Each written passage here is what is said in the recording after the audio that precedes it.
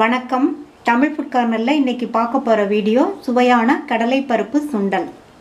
அரை கப் கடலைப்பருப்பை 2 மணி நேரம் ஊற வச்சுருக்கேன். இதை அந்த கடாயில் சேர்த்துடலாம்.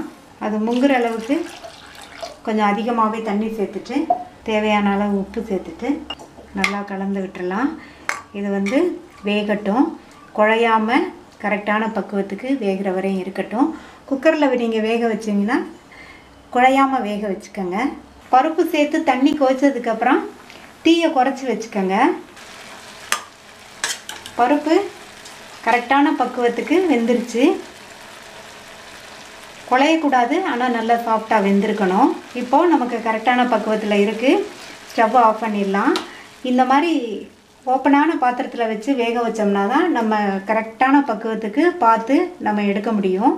இந்த சுண்டலுக்கு பருப்பு குழையாமல் இருந்தால் தான் நல்லாயிருக்கும். அதனால் நீங்களும் ஓப்பன்லேயே வேக வச்சுக்கோங்க.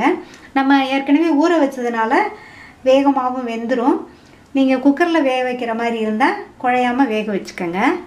இப்போது இதில் கொஞ்சமாக தண்ணி இருக்குது. இதை வடித்து எடுத்துக்கலாம். கடாயில் 1 டீஸ்பூன் எண்ணெய் விட்டு சூடாயிடுச்சு.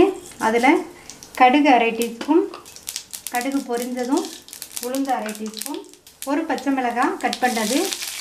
உங்களுக்கு காரம் வேணா எக்ஸ்ட்ரா சேர்த்துக்கோங்க. பச்சை மிளகாவுக்கு பதில் காஞ்ச மிளகாய் வேணாலும் சேர்த்துக்கலாம். அடுத்து கறிவேப்பிலை சேர்க்க போகிறேன். ஒரு பிஞ்ச் பெருங்காய பவுடர்.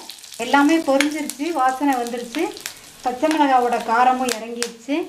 வடிகட்டி வச்ச கடலைப்பருப்பை சேர்த்துடலாம்.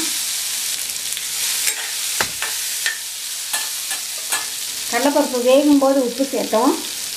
இப்போ கொஞ்சம் உப்பு சேர்த்துக்கலாம். தாளிப்பெல்லாம் சேர்த்தோம்ல, அதுக்கு நல்லா மிக்ஸ் பண்ணி விட்டுட்டு தேங்காய் துருவல் சேர்த்துடலாம். 1 டேபிள் ஸ்பூன் அளவுக்கு எடுத்திருக்கேன். நல்லா மிக்ஸ் பண்ணி விட்டுட்டு ஸ்டவ் ஆஃப் பண்ணிடலாம். கடலைப்பருப்பு சுண்டல் ரெடி ஆகிடுச்சு.